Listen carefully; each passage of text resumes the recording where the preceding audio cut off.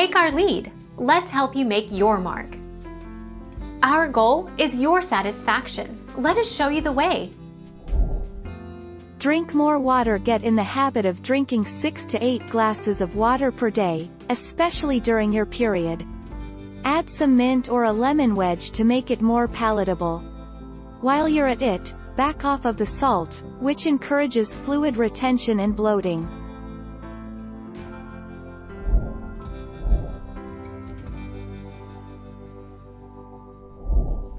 Take our lead. If you're in need of a hot drink during your cycle, before you reach for coffee, try green tea. Green tea not only helps soothe cramps and promote blood flow, it helps curb caffeine craving. And caffeine and cramps do not mix.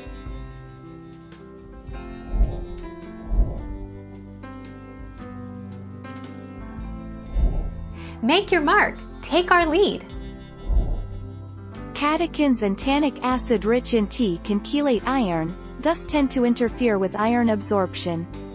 29 to 31. As menstruating women lose iron through bleeding, caution of drinking too much tea during menstruation may be warranted.